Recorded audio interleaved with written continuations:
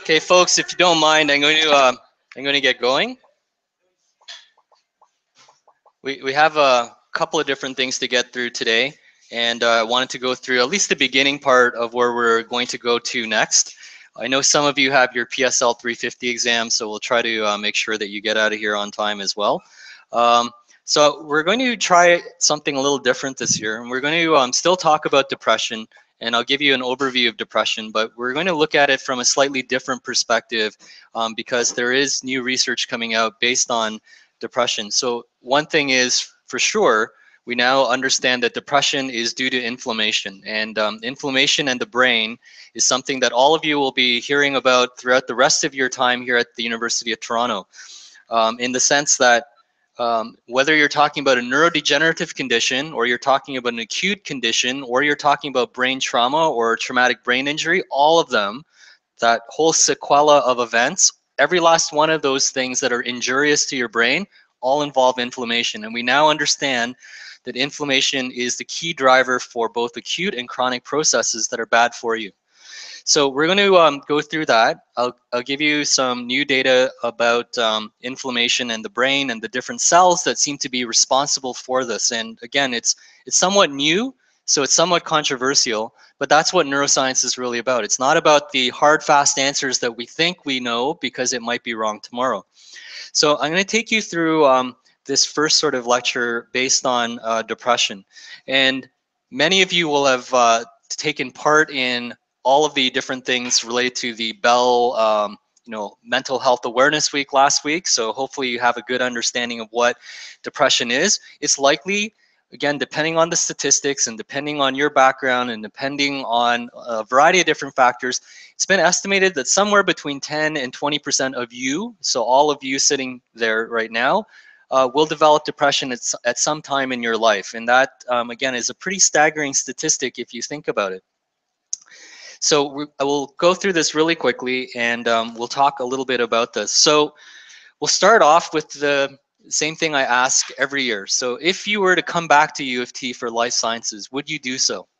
I'm assuming that some of you would say yes. U of T has got the best reputation for life sciences, and it gives me like the access to the best research and all of that. Or you might say, U of T is a very stressful environment. Not really happy with U of T. But I put this up here not for fun, but to give you some idea that we don't really understand what stresses out some students versus other students. We don't know what the stressors are that will make you, for example, become depressed. And this will be one of the key themes that we go on throughout the rest of the semester. Some of you will have found that U of T is incredibly stressful over the last 3 to 4 years. And some of you will have really enjoyed U of T over the last 3 or 4 years. And that sort of background, that sort of difference in opinion is really what we're interested in, because how you get stressed out by different environments, whether it's stressed out in HMB300 or in your other courses, is really key. And it's really something that we're interested in. So I want you to care about this for a variety of reasons. One, many individuals in your family are going to be affected. So for example, I knew a lot about depression. I had heard about it from Dr. Yeomans in HMB. I forget what the course code actually was in HMB. It was psychology way back in the day. I'd heard his lecture on depression. I sort of internalized it. I really enjoyed his talk on depression as an undergrad here when he was my prof. And I thought I knew a lot about depression, and I developed depression one day, and I didn't even know I had depression. And it was that type of thing that really irritates me. Here I am, someone who's gone through and done undergraduate here at U of T in neuroscience. I've gotten my master's degree in neuroscience. I had my PhD in neuroscience. I was even a postdoc in neuroscience, and so you'd expect that I would have a better understanding of what depression is and if I was going through depression, and yet I didn't. And it was is one of those things that I want you to care about, because you will likely see someone with depression, and it's not something that should be taken lightly. Depression is a very serious mental health disorder. It affects many individuals, and I want you to be very passionate about it. I want you to be passionate about it also because you are at the best university in terms of neuroscience in Canada. And the sad part about all of this is we don't understand depression, right? So I want you to be passionate enough about it so that you'll make a difference, that you'll think about it. How can we actually find out? We don't have a reliable measure for depression. How do I know you're depressed? Well, I can't stick you in an MRI machine. I can't tell that your brain is inflamed or not. I can't draw blood work. We don't have a reliable yardstick to tell if you have depression. If you have a fever, all I need to do is put a thermometer in your ear or wherever else, and I'll know that you have a fever. But I won't be able to tell if you have depression. And I think that as neuroscience students, you should be the individuals that are at the forefront of really understanding and making inroads into depression. So we're going to start looking at depression. And again, this year we're going to concentrate very heavily on inflammation and the brain, unlike in previous years. And I'll take you through some of the latest research to suggest that different toll-like receptors and toll-like receptors along with inflammatory proteins are one of the potential targets for depression. And again, along the way, we'll talk about a number of different model systems and why we don't have a good model system. Again, it's almost inconceivable to me that we don't have a reliable model system. And that's been one of the key drivers from last lecture where we talked about Parkinson's. We don't have a great model for Parkinson's, nor do we have a great model for things like depression. We've known about, and again, don't worry about these slides. I'll tell you exactly what you need to know from today. You don't have to worry about any of this. We're not, it's really to give you an overview. So we know that from the days of Hippocrates, the earliest recorded times where a physician like Hippocrates was actually recording what was going on, we know that depression has been around as long as we have recorded history. As long as someone's been writing something, there's been depression. And the first person to actually try to ascribe a theory behind depression was actually Sigmund Freud. And Sigmund Freud actually tried to separate out the difference between sadness and mourning for someone's loss versus what he called melancholia. And melancholia is what we would now say you're melancholy, but he sort of was looking at this as depression.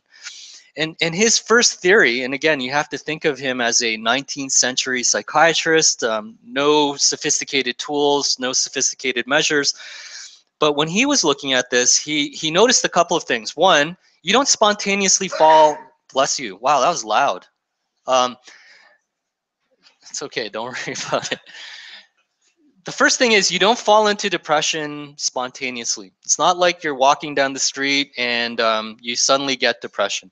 He knew that there was usually a trigger that was involved in depression, and for the most part, as you would suspect, this type of depression involved the loss of someone who is really important in someone's life. Someone dies in your family. Are you likely to get depressed? Probably, right? And so this concept of depression that he started to develop as a psychiatrist was really that you had unresolved anger issues toward the person who died. Because that person was no longer there and you couldn't resolve that anger was something that was turned inward. And that inward turning of that anger, this inappropriate channeling of that anger, was actually what was driving depression.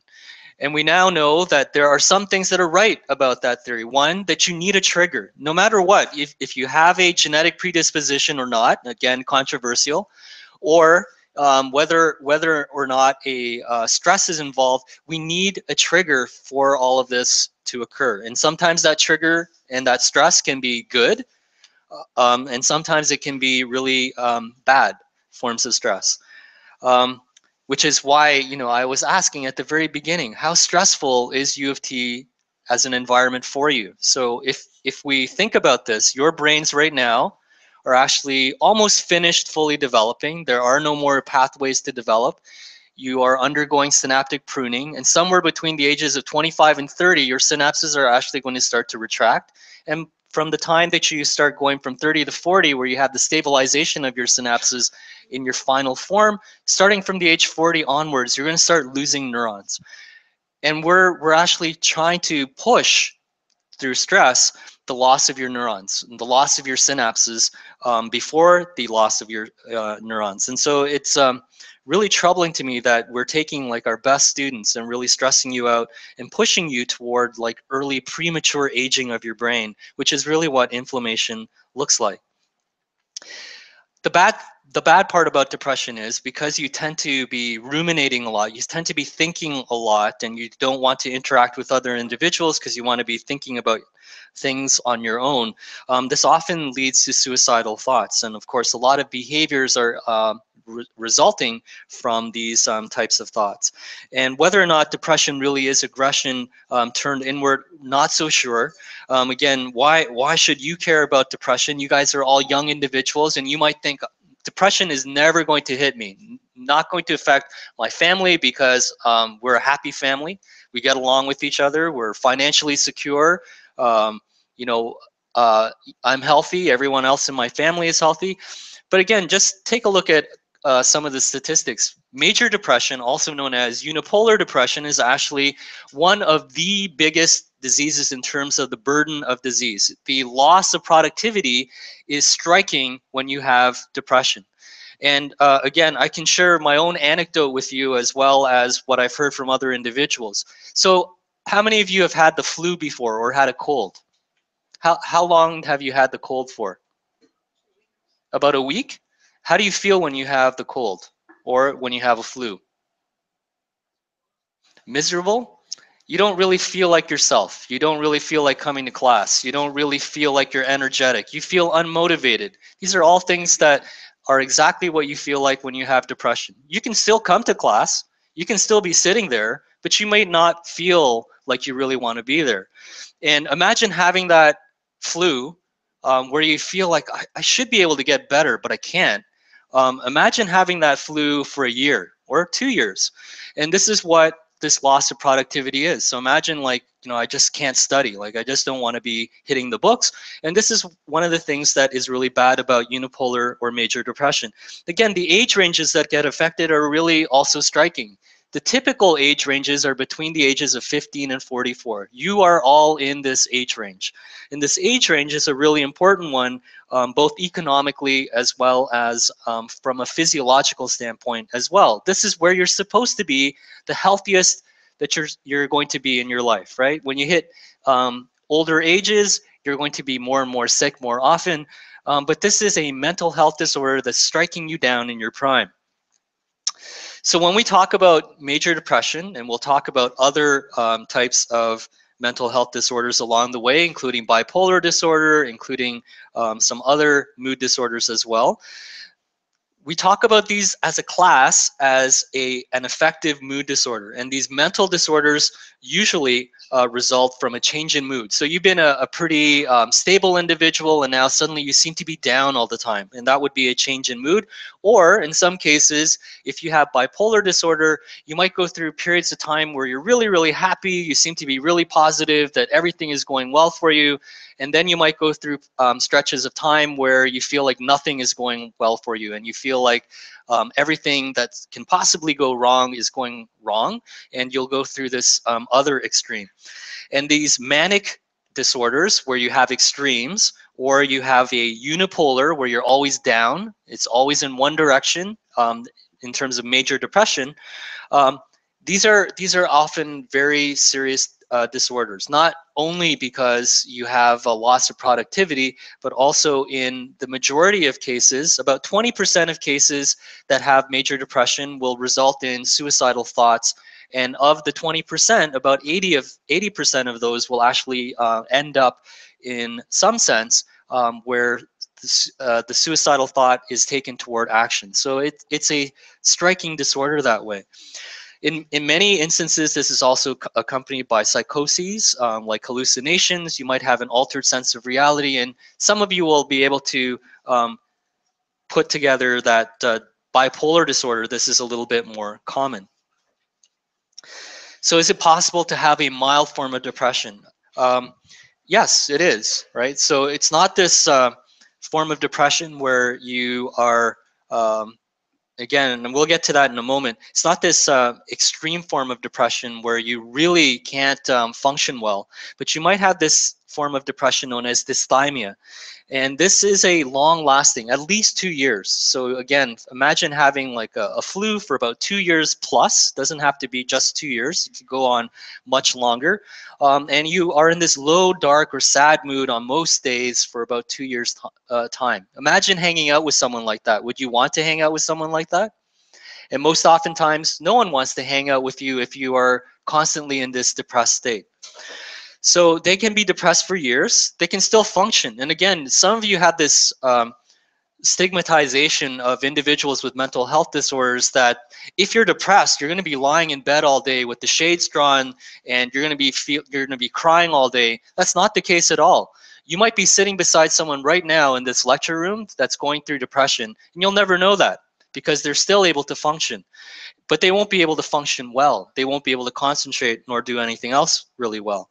And again, if you're in this constant state of depression for years at a time, your relationships are obviously going to suffer. And guess what? That makes this whole cycle go worse, right? So yes, everything is going bad. And so this makes getting out of that depression cycle incredibly difficult. It's incredibly hard to diagnose. So in young individuals, because remember, it starts from 15 to 44, and again, many of these affective disorders do, this mood can be irritable. Instead of being in a depressed down state where you're sad, where you're having these dark thoughts, you might just be irritable. You might look like you're angry all the time, right? And how do you know the difference? If you're a teenager, and I have a teenage daughter, most of the time she looks like she's angry at me. Like, Dad, why are you asking me how I'm doing in school? Leave me alone, right? She's doing okay, by the way, so not to worry. So, sorry? Good thing I asked, that's right. So, how do you know? And again, it's the job of psychiatrists to be able to do this. And again, for bipolar disorder, yeah, do you have a question? Yeah?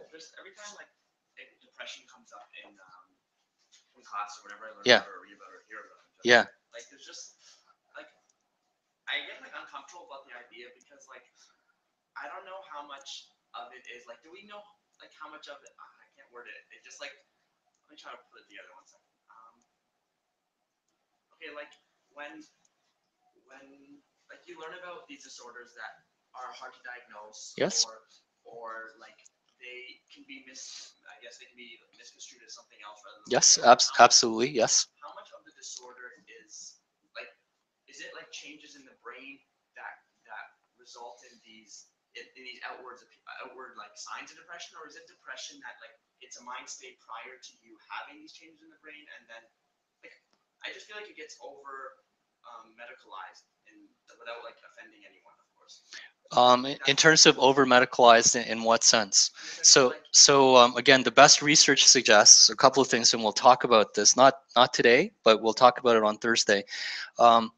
This is the big issue that I have with what you're just suggesting. How many of you have a wallet or a purse or whatever? How many of you carry around an MRI of yourself in your wallet? No one. Oh, okay. You should. The problem is, what does your brain look like today when you're nice and healthy? I don't know. I'm assuming so too, but you have no baseline to compare that to, right? You know what your weight is today, you know what your height is today, you know a lot of different things about yourself, but you have no idea what your brain health is like right now, right? And so how do you know if, for example, your brain is undergoing atrophy? And that's one of the issues. Is it possible to misdiagnose depression? I'm going to take you through the cases where yes, absolutely, because it's a human call, right? There's no way to stick you in an MRI machine and tell you that yes, your brain is shrinking, your amygdala is bigger, your prefrontal cortex, the left dorsolateral prefrontal cortex is much smaller than it should be. How do I know that if you have like variation in your brain size compared to everyone else to begin with? The only way to tell is to compare it to your healthy brain, which none of you have any access to, right? So we'll get into that in a moment, and it's a good thought, and this is why we need animal models to actually see if can we actually go in and find a biological reason for depression. So individuals that have this type of illness, in this case bipolar disorder, they tend to have these extremes, which is why it's bipolar. The old name for this is manic depression.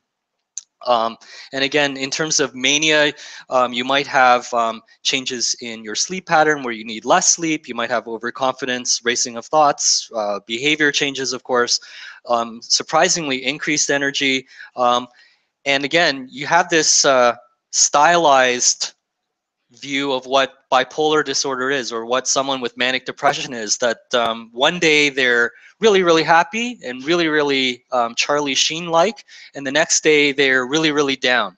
But in fact, that's not the case. Usually it's a slow, gradual process, and Hollywood tends to want to dramatize this whole process, and it's actually really inconvenient for us as neurobiologists to have this mindset that it's a sudden onset. It can be, don't get me wrong, but that's rare. It's not the most common cause. So in terms of major depression, and I'll take you through a couple of slides on major depression, there's a lot of debate about this. So is there a pre-existing mindset? Are you like more susceptible to developing depression because of your mindset, because of your biology, for whatever reasons?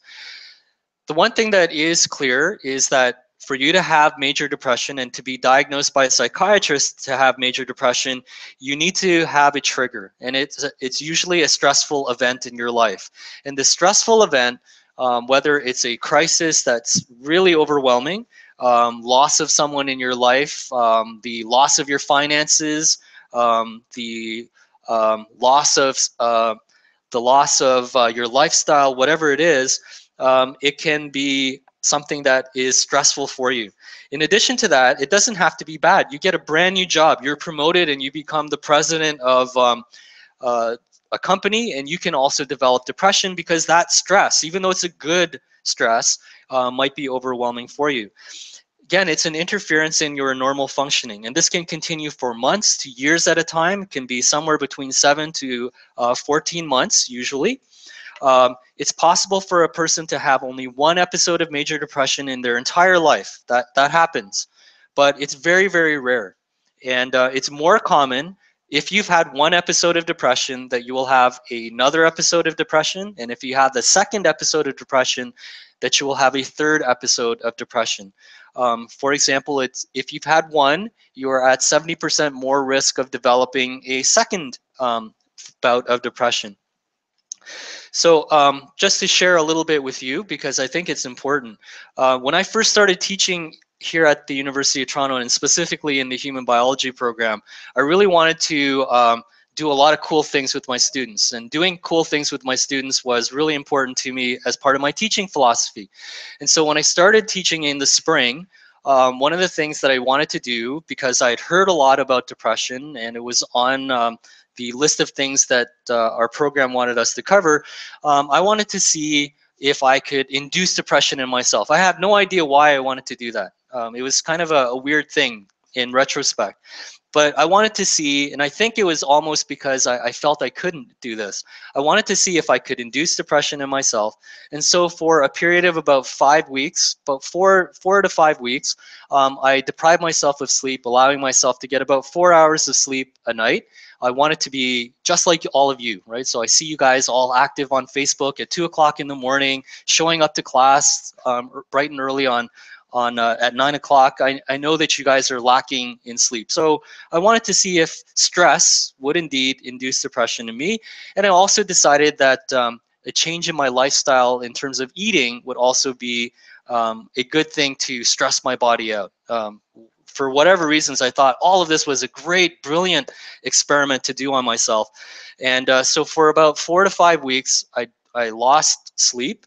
I decided to eat whatever I wanted to eat, but it had to be junk food. So I'd often be out at the food trucks and buying those French fries loaded with gravy and all that other stuff that all of you eat all the time. And I did that for about 4 to 5 weeks.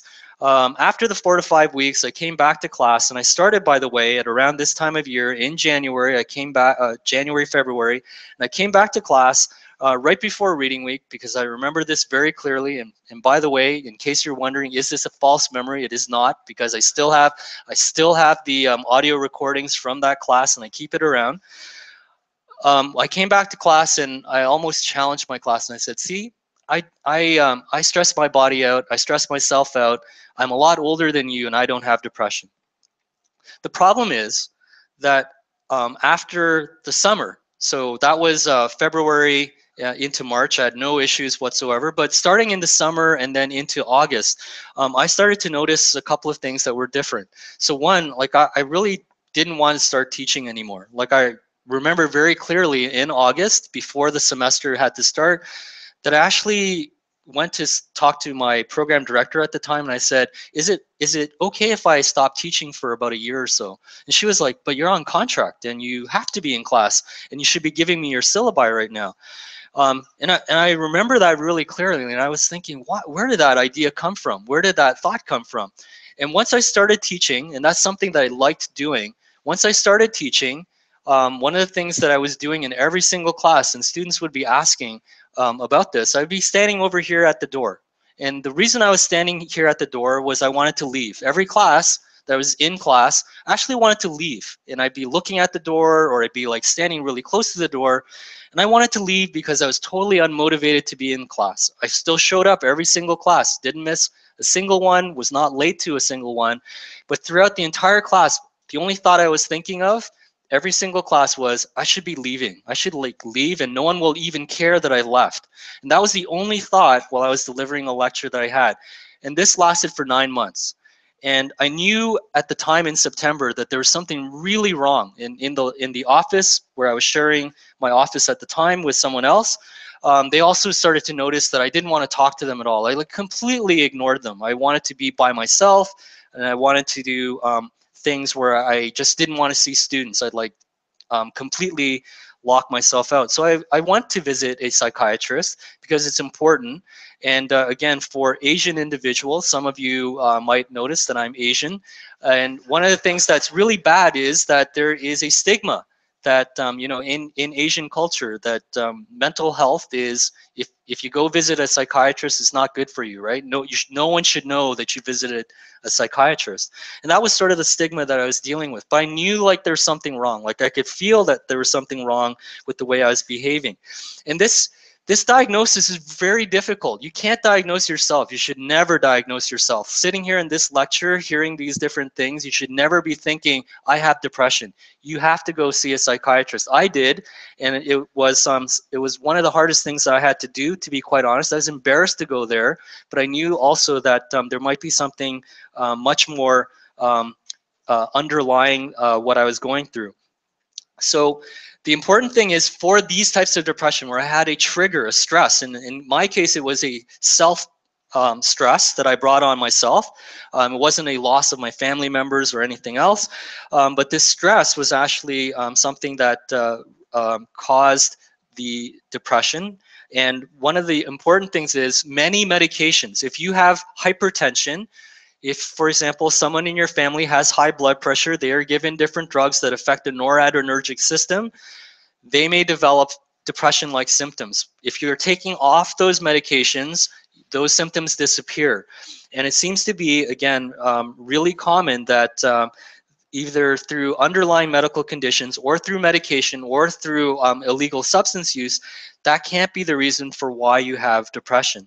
And again, if you are actually starting in the down state, one of the things that my psychiatrist was really worried about was, what if this is actually sort of a bipolar disorder? What if it's the beginning of the extremes that you might see later on?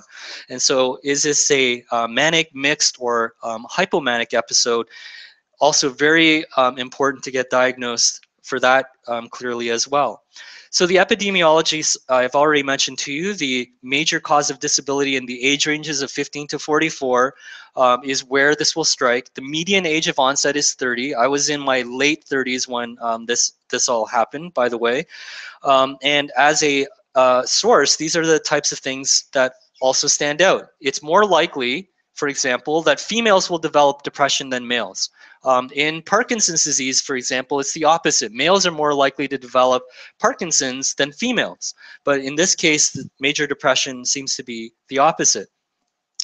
Yeah, do you have a question? Yeah, so just for the one on how the medication doesn't lead to depression episodes. Yes. I'm not following. Then what is the high blood pressure drugs? So some of the high blood pressure drugs, and we'll talk about one or two of them on Thursday, can actually affect the noradrenergic system. And by doing so, they can actually deplete the noradrenergic system. Your heart is working too hard. And one of the things that your heart causes your heart to beat faster is noradrenaline, right? So you want to deplete noradrenaline. And you're given a drug like reserpine or others that actually deplete your noradrenergic pools, but it does so in your brain as well. It's not just the fibers that are leading to your heart. Your brain gets affected, and as a result, you might fall into depression. The earliest models for depression involved noradrenaline and serotonin, and that sort of stuck around as a result of earlier studies. So right now, there is no identifiable cause. It's, again, something that I want you to think about as young neuroscience students. Like, what is the cause for this really bad disorder? It's likely going to be multifactorial. It could be genes and environment. It could be a number of different factors. You might have a genetic predisposition of not being able to handle stress well. You might be more vulnerable to stress. Again, it's not really clear. There is often some genetic component that's been suggested. For some individuals, there seems to be a linkage in your family. So if you have an immediate family member, a brother, sister, first cousin, for example, who has previously exhibited any kind of mental health disorder, schizophrenia, bipolar disorder, major depression, you might be 40 to 50% higher in terms of your risk for developing depression. So what does that mean? Well, that means that if, for example, compared to someone else who is of the same age, if you have someone in your family that has had depression and both of you have exactly the same stressor, you are probably more likely to develop depression down the road. Again, one episode of depression has a strong link for a secondary bout of depression, a 70% increase, and a tertiary increase, almost 100% guaranteed. If you've had 2 bouts of depression, it's almost 100% that you will have the third. Is there a change in the neurochemistry? Again, very, very controversial. Many of you will have heard about the neurochemical basis for depression, now thought to be erroneous, and we'll talk a little bit about this. Does the brain physically change? Yes, it does. Your brain physically changes in many, many different ways that we'll get to later on in the course, sort of as a jumping board for a variety of things. So again, you don't have to worry about memorizing this list of things. You don't have to worry about the next few slides. It's to give you an idea of the types of questions that are asked of you. When we go back to this diagnostic statistical manual version 4, I don't like version 5 because it's changed around a lot of different things. I still like version 4 the best.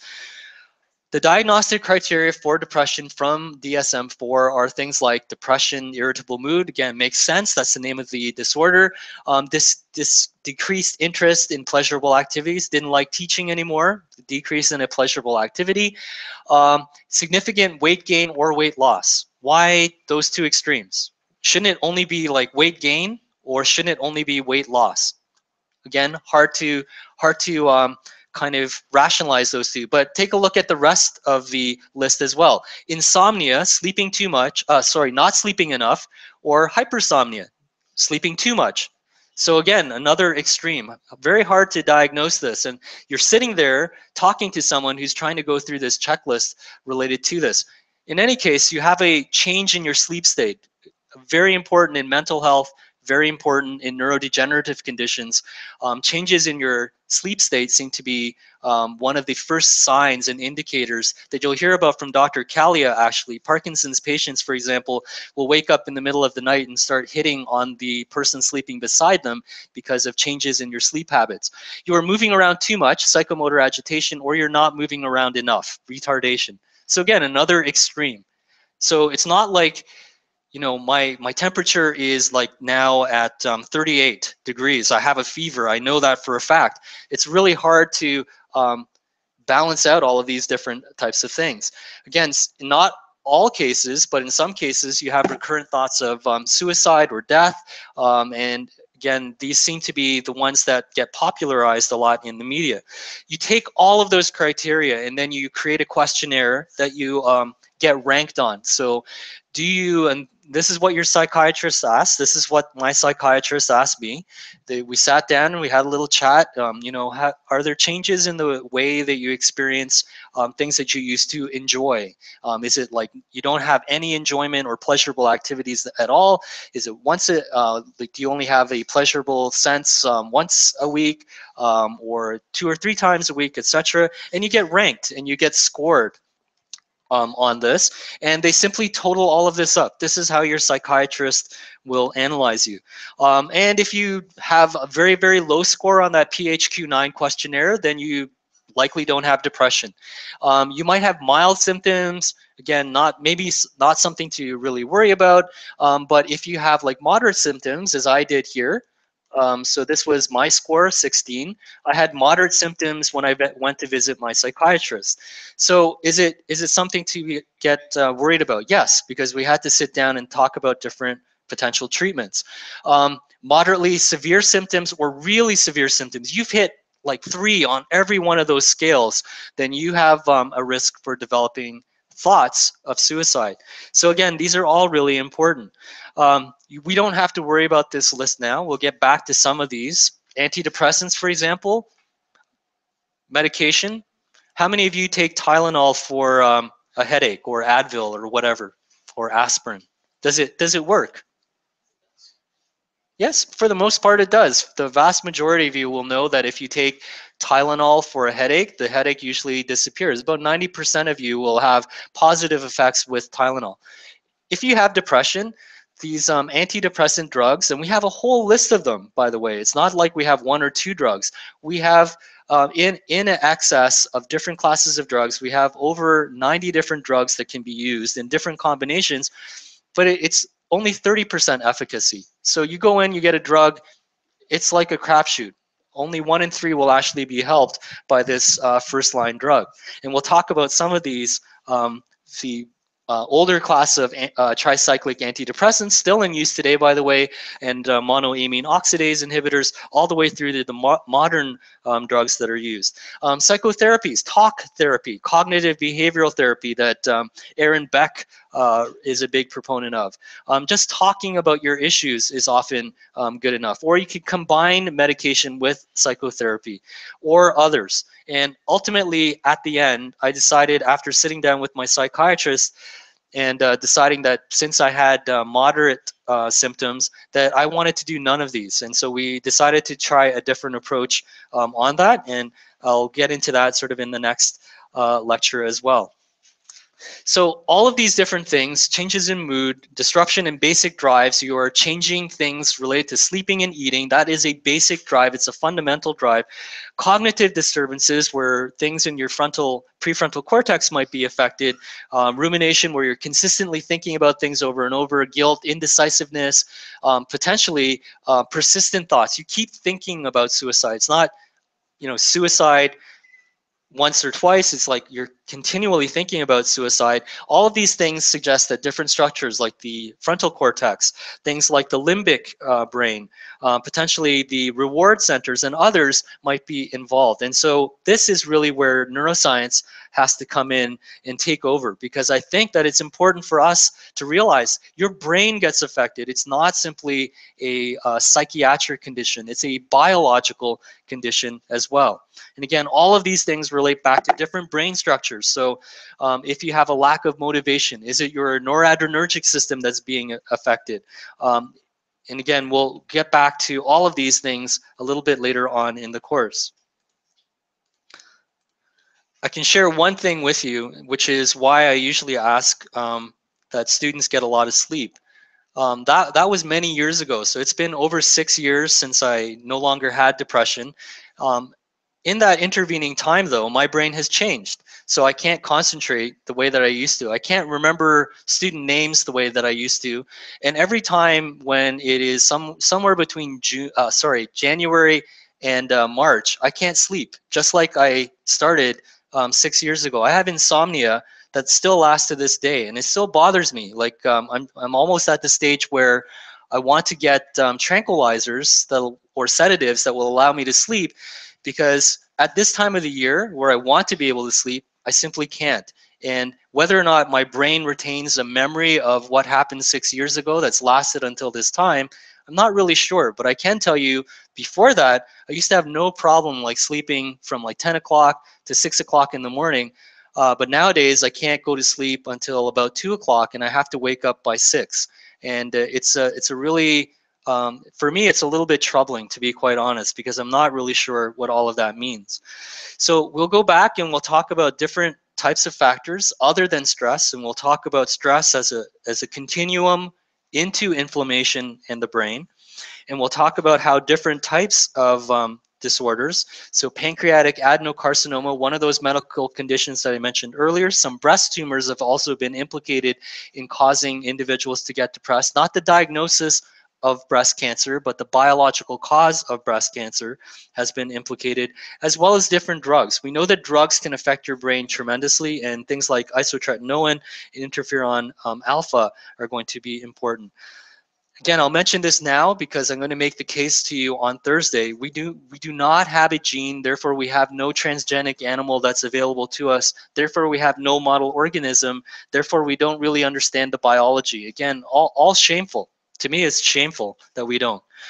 So one area that is really interesting, outside of the interests in inflammation, which we'll get to, one other area that's really important is this area here, which is these long non-coding RNAs. Right now, in both neurodegeneration as well as in mental health disorders, we think that one of the key players that might be modulating this, which is why we haven't been able to find a good gene candidate, are the production of these short microRNAs. And these microRNAs that I'll go through this pathway with you on Thursday have been implicated in diseases like major depression, Alzheimer's disease. Most of the neurodegenerative mental health disorders have been implicated with the different miRNAs. Good luck on your PSL 350. So we'll talk more about this in this specific pathway. I'll take you through this pathway in some more detail on Thursday's lecture, and why this pathway is so incredibly important for you as young biologists, because now this is really the future of what your era will be looking at. It's really the microRNAs, it's really the inflammation in the brain that's going to be driving the biology behind all of these different things. So I'm just going to spend the last 2 to 5 minutes talking about your final assignment, your initial assignment that's due next Tuesday. So I gave you all an extension on this. Many of you have started reading your paper, and when through reading your paper, you've realized this is not the paper for me. Don't like it, don't understand it, not as cool as I originally thought it was going to be. I also switched my paper. So this is the paper that I'm actually going to be reviewing. Not that I didn't mind the other paper that Catherine had actually suggested to me. It was pretty good, and to be honest, I was reading through it and it was okay. But this paper came out yesterday and I couldn't put it down. I don't know if you get like so excited that you like literally can't put a paper down and you have to read it from start to finish. Everyone's kind of looking down now. Don't look down. Like, it's okay. It's okay. Like I honestly was never so excited to read this paper in my entire life. Like, I couldn't put it down. I just finished reading it in about 30 minutes. Then I went back and I reread it again. And then I started going upstairs, waking up my wife and my kid. And I said, look at this paper. And they're, you know, I just couldn't believe how incredible this paper was. And this is the paper that I'm going to take you through. So this is a brand new paper, and I picked it for a reason. So some of it is because the biology is one that you should know. And this is one of the figures that actually isn't in the paper, but because this paper is going to be an instant classic in neuroscience, this paper will actually be probably work its way into the textbooks for the next 10 years' time. This is one of the figures that came out online to accompany the paper, but it was actually not a figure from the paper itself. I'm not going to take you through all of the science, but I wanted you to start thinking about these next few images as I give them to you in terms of what you might do for your visual data. So this was one of the figures that this paper was using, and they outlined in figure 1 the way in which they designed the experiment and some of their preliminary data from the experiment as figure 1. So the first one that I showed you was actually not part of the experiment. This is actually experimental results. The next figure here shows, if I can get it to go, some more results from their paper. Again, would you put this one up as part of your visualization result? So you might be thinking about that right now. So this is another figure here, and then these other two are the last figures that they had in terms of results. How many? Yes. Yes. Is the visual summary Yeah. supposed to be a standalone? Like, I, be able to be read as a standalone? so the acid test, what you should be doing is based just on this and maybe a little bit of writing at the bottom. Would someone be able to understand the paper? Okay, so let's see if I've done a good enough job for you. So this is my visual summary that I put together, and again, I can't sleep at night anyways, and I love this paper. Why not? Exactly, you're reading my mind. So this is my visual summary. So I put this together last night after reading the paper, and what it does is it says a composite figure depicting a neuronal cell body in white with multiple dendritic arborizations and spines, and in B, a schematic of the methods used by Zhao et al. To introduce labeled GLU-A subunits in utero, panel A, and methods used to visualize the barocortex in B.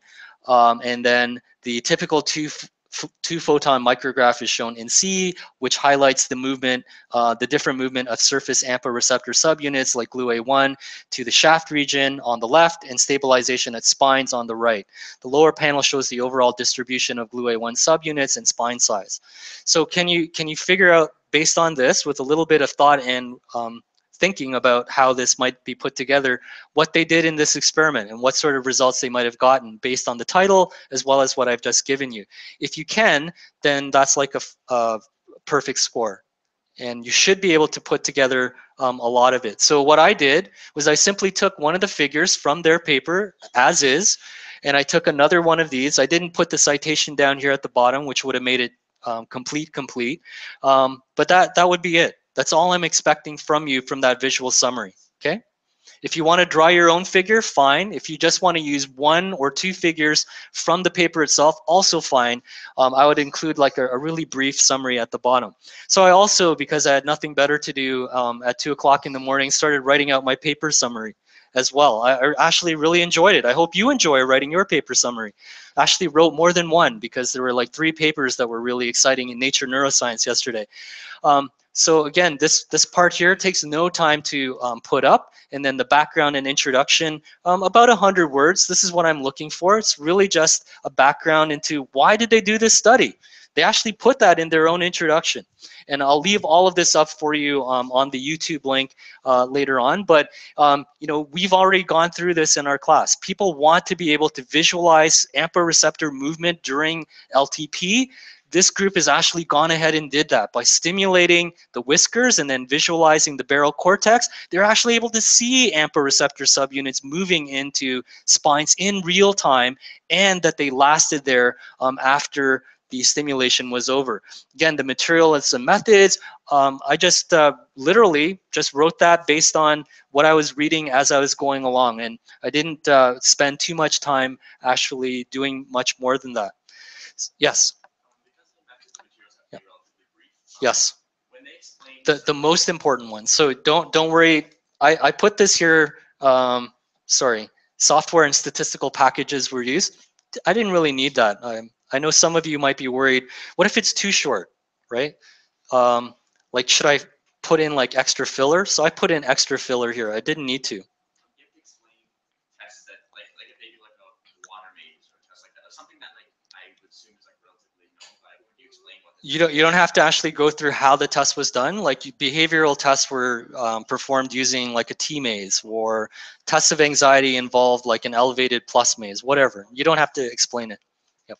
I didn't explain like how they created these constructs, nor did I explain like how they did the 2-photon microscopy. Yes, questions? Yes. Yeah. Yep, you can just put the citation on the bottom of the figure or sort of as a footnote, either one. Yep. Nope, you don't have to. The ones that are the most relevant for your paper at this time. Yep. Okay, so I'll leave all of that. The last thing I'll just talk to you about your midterm, 20 multiple choice questions, two to three short answers. You're going to actually, as part of your participation grade, this Thursday, you're all going to be assigned like one question. There will be about 5 or 6. You'll all get one question assigned to you.